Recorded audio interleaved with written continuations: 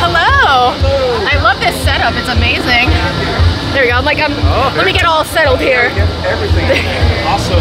All right. So we have the new cookbook for those that don't know. This is a cookbook / history book. That's why I have this lovely Beetlejuice dust bag in the back to balance it out. But it has our whole 10-year history. It has recipes that they are legitimate. I have destroyed my kitchen to make all these recipes, and there are even alternate ingredients. So if you need sugar friendly, if you need vegan, any kind of food allergies, we have listed recommendations for how to, we just want these to be accessible as possible for everybody. But they're great recipes. We try to keep them in the theme of Great Depression because that's when these stories are themed. So, yeah, except we have electricity and running water. A few more conveniences. Which we love that, yes.